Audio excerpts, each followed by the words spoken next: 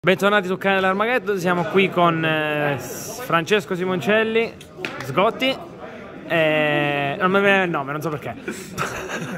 Niente, entrambi top 16 all'evento di WarKards, Svizzera più top ovviamente. Avete chiuso? Entrambi 6-1-1. 6-1-1. Quindi diciamo come turni. Ok, avete giocato entrambi? Sì, abbiamo giocato entrambi prank. Abbiamo giocato entrambi Prankies, ne abbiamo parlato un sacco prima del torneo e in realtà non ci siamo trovati con la metà delle carte. Vabbè, quindi vediamo. Abbiamo litigato sulla metà delle carte da giocare. Vediamo il primo. Due liste diversissime. Ok, vediamo questo. Allora, io gioco 47. Sì, partiamo dai mostri. E Prankies, l'unica cosa sono 2-2-2-2, tranne questo che ne gioco 3. Ok. Solo per aumentare un attimo di stabilità, e lui è l'unico insieme a sto qui che è scarsissimo che va sopra statua, sì, nel caso sei contro Flanderese. Ok, terreno 2, vabbè, ci sta. Terreno 2 con una terraforming che si vede dopo. Reparto Brave Token, tutto questo standard. qui è tutto standard. Land Trap, ho scelto di giocare 3 Ash, 3 Bell, 3 Ogre e 3 Impermanence. Secondo me le più forti. Settimana scorsa giocavo Nibiru, ma ho visto che tanto non lo tiravo contro nessuno. Metacall, vabbè. Esatto, e a differenza di Sgotti che ha scelto di giocare Droll. Esatto. Abbiamo Dopo litigato lo un vediamo. sacco su Droll, per me fa schifo, per lui è la carta più forte del gioco. Quindi bisogna un attimo capire. Poi vedo anche 3000 rispetto alla sua che ne era una Esatto, sola. lui gioca monomina perché l'ho obbligato a metterla. Io ne gioco 3 perché mi rendo conto di essere la carta più forte del gioco e ho detto che senza mina non gioco. E infatti tutte le volte che tu la tiri di primo vinci, cioè non puoi perdere. Poi il reparto di piede, vabbè, sta. Reparto di piede, Burial, Foolish insieme alle sempre. 7 Rito. I mostri dell'extra più o meno sono sempre quelli. Penso che erano uguali? No, io ho giocato. L'unica differenza, lui giocava un Ho giocato il terzo dodo al posto ok. di un Link Spider perché mi aspettavo Io pochi giocavo Nibiru. 2 Link Spider, Ok. chi se ne frega. Quindi molto standard, vedo, Esatto, sì. questo non l'ho mai tirato, fa abbastanza schifo. Molto standard della side. Ok, poi la side. La standard, OP, OP. fortissimi. Ci stanno, OP, fortissimi. La gente cancra e allora devo vincere contro di loro. Perfetto. E Questo basta. era Tutto a Simoncelli. posto. Passiamo all'altro. Ok. Allora, Vabbè, i pranchi si vedono un po' sì, diversi. allora volevo fare un paio di premesse. Allora, sì, ci ho giocato 47 carte. Sì. E io ho giocato a 50 perché volevo giocare Small World. Ok. Perché secondo me, andando sopra le 45, devi avere 3 carte in più che ti addino i Brave. Perché vuoi sempre. Non era partire d'accordo? Io non sono d'accordo. No, ce li avevo. No, aspetta, adesso vieni un attimo qui. La logica in realtà era questa qui. Io gioco meno Prankies, ok, ed è vero. Sì, Meno è vero. starter, ed è vero. Però io ho mina che lui non ha. È vero. Quindi se io passo per 2 o 3 turni, tanto l'altro non gioca, non è un problema. Lo posso pescare il Prankies, non ho bisogno di addarmelo. Perfetto. La mia Spiegazione strategia, molto tecnica. la mia strategia era un po' diversa perché avevo paura di rendere il mazzo instabile. Ah, quindi tu E giocavi pure 3 terreno, ok.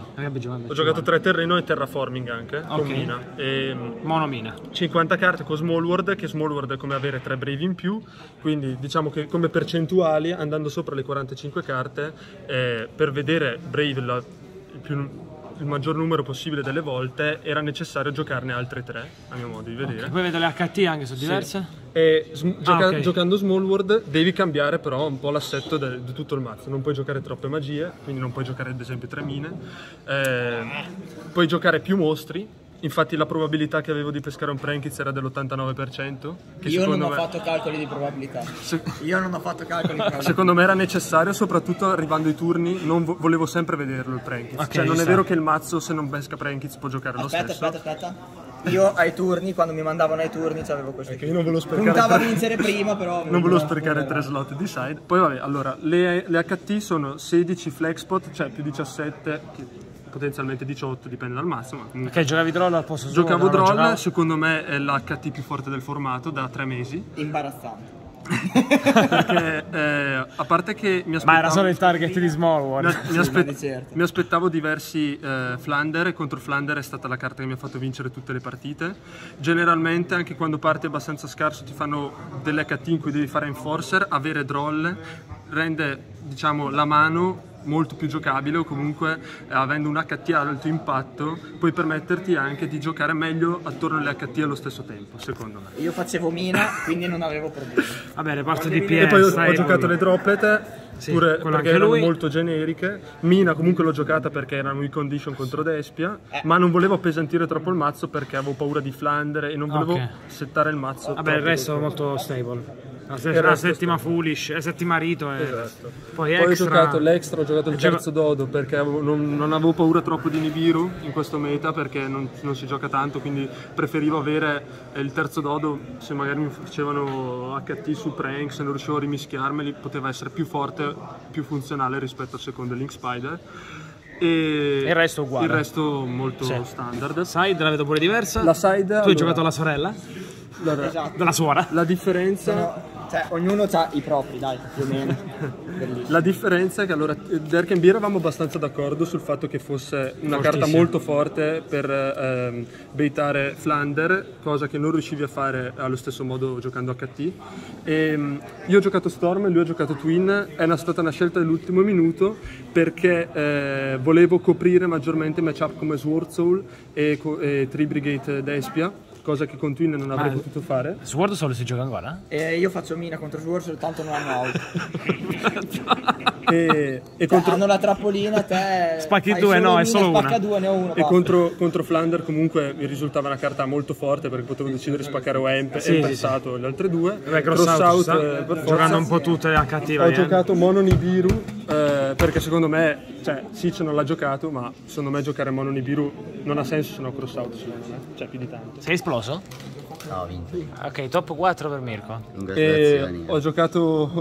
Ho giocato Colled e Corvo. Colled non riuscivo a giocarla di main perché non avevo spazio. Gliel'o detto. E quindi sarebbe forte troll. stato come giocare due corvi, e Cherry perché volevo una carta che spostasse il mirror match più dei miei avversari. Ok, ci sta. Molto forte. E anche Cyber Seldritch è molto più forte di pescare Nibiru perché tu gliela fai in chain Anaconda, e anche se hanno Fusion Destiny cruda in mano con Nibiru te la tirerebbero, mentre con Cherry hai bloccato DPE e hai bloccato il problema per tutta la partita. E idem è anche una carta molto forte. Molto forte in mirror match perché arrivando vicino al tempo è un HT in più che non ti fa perdere da danno perché la fai su Miao e non possono fare 500, quindi mi dava molta sicurezza. Ottimo. Ragazzi, che mi volete dire? Siete soddisfatti? No. Sì, in effetti, ci può Si è stare. arrabbiato. Sì, un pochino. Ma La ci top sta. 16 non gli basta, il terzo posto al mondiale nemmeno. Io sono sponsor, giusto, sponsor. è giusto come risultato. Io dovevo vincere. Perché Vabbè, penso che sarà l'ultimo torneo con questo mazzo, dai, spero. No, speriamo. anche se toccano tutto io lo gioco lo stesso. Perfetto, non dici lo Con stesso. 3.000. Con 3.000. Ok, e volete ringraziare Ringraziamo qualcosa? gli sponsor, WarKards, EXTIMATE card. Ok. E basta. Io ringrazio tutti, Il team? tutti quelli che hanno testato Nessuno con lo me. aiuta a lui perché fa tutte le liste sue. Tutti quelli che Abbandonato hanno... a se stesso. Io ringrazio tutti quelli che hanno testato con me, e, di solito i miei genitori, la mia ragazza, sempre. Dov'è il papi? Io non ho una Eccolo lì il ragazza. papi. Papi. Che si fa la camminata da... Grazie. Dai, io non ho una ragazza, Abbiamo anche lì Yuri, top 16 con Lascia il numero di Despia. telefono. però Branded, se ci sono belle Brave. ragazze single che sanno giocare a Yugi, le prendiamo. Se non stanno a giocare a Yugi non li prendo. Anche se non sanno giocare a Yugi, le insegniamo, non c'è problema. Perfetto ragazzi, ci vediamo al prossimo video. Grazie mille a tutti.